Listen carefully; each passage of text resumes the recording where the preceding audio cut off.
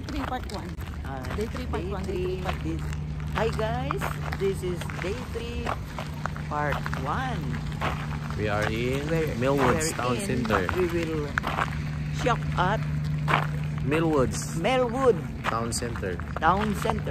We will buy your watch. To purchase my wristwatch because I lost it along the way in coming over. We are eating Subway, Canada with a sandwich. And what is this? So big, and also chicken soup.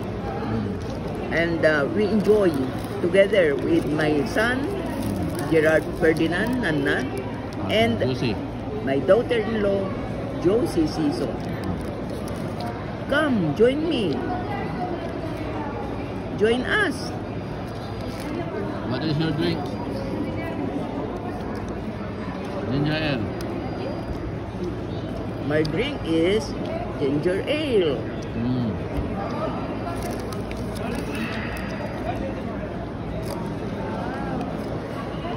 Delicious and healthy.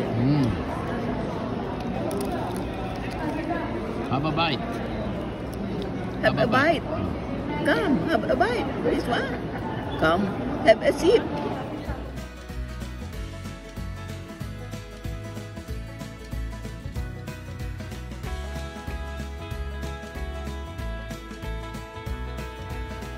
Hi guys.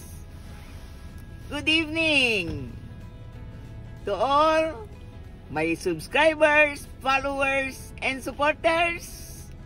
Very good evening, blessed evening. I am here with my granddaughter, Diana Claire, who is my look-alike. Look at her. This is my face when I was young. And when she becomes old, this is her face. Do you believe it? Diana Claire is my favorite granddaughter. Although I am not her favorite grandmother. You know what? She's studying at ano yung school mo, anak? Holy Trinity. Ha? Holy Trinity High School. Louder. Holy Trinity High School. Holy Trinity High School of Canada. Alberta, no? Alberta, Edmonton, Canada.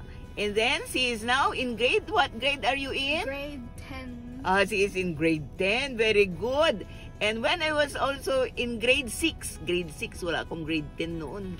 I look alike this grandchild of mine. And you know what? She's very intelligent. She has a favorite teacher, but she does not want to mention the teacher so that others will not get jealous. Who is your best friend in the classroom? Eliza and Wapashi. Louder! Eliza and Wapashi. All right. Perhaps they are listening. They are watching you. And say hello. Hello to all of them. Now, we are at, what kind of park is this? We will be getting down later. What park shall we, in what park shall we walk tonight? Anong park ito? Kuya. Walterdale. Ha? Walterdale. Walterdale.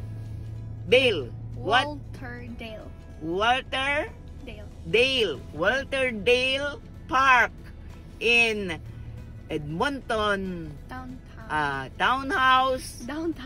Downtown. I have plenty of mistakes, but my favorite child is correcting me. Thank you so much.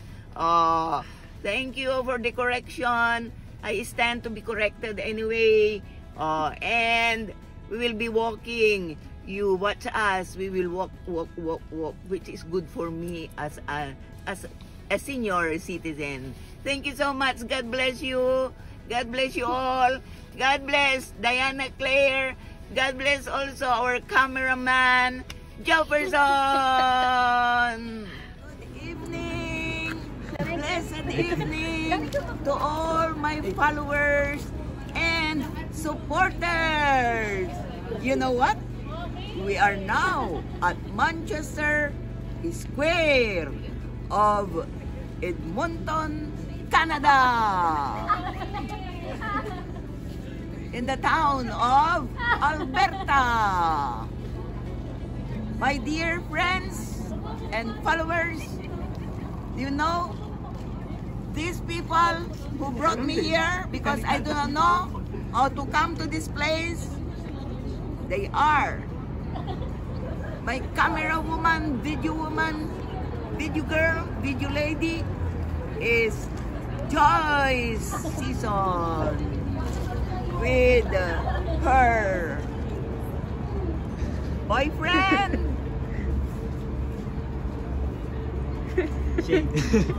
Just Shane.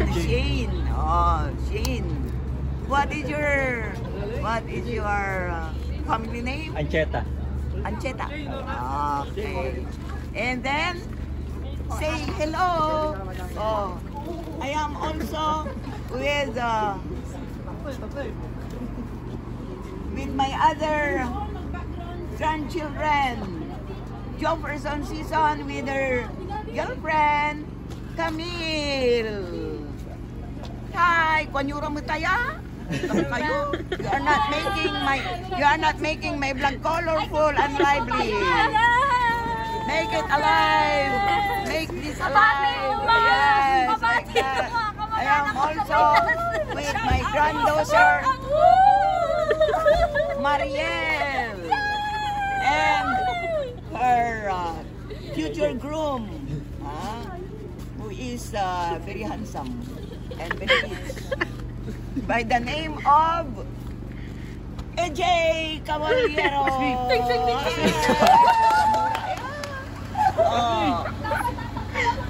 I am also with my daughter, Marvin Season Verceles, with her very good husband, very humble. Yes. Ano na ang pangalan ng asawa ni Maria?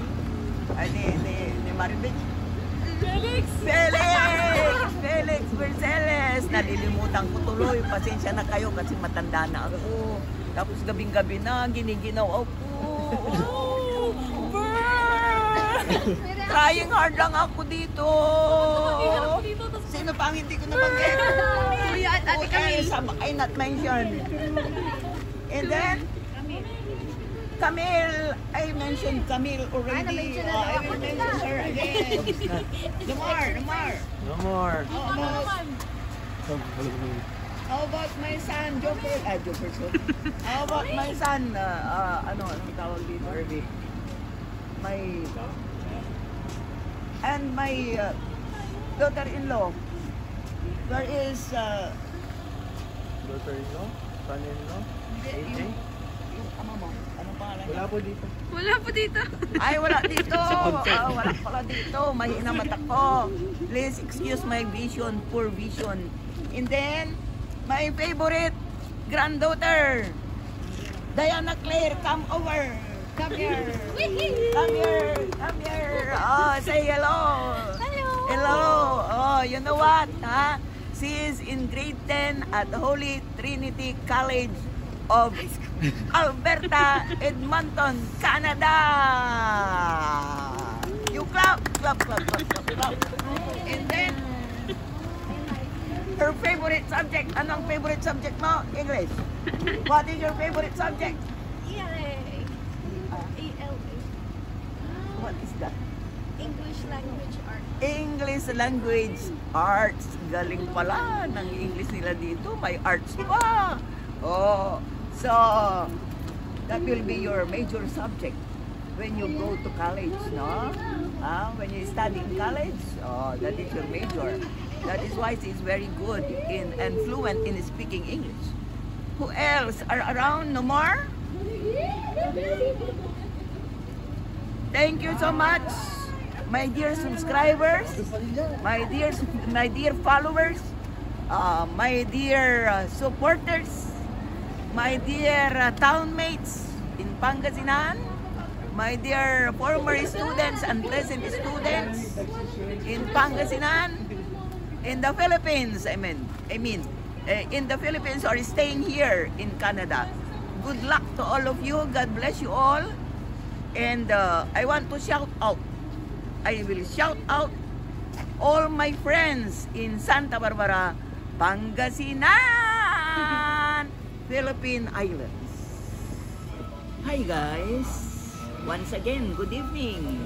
We are here at McDo of Edmonton, Alberta, Canada.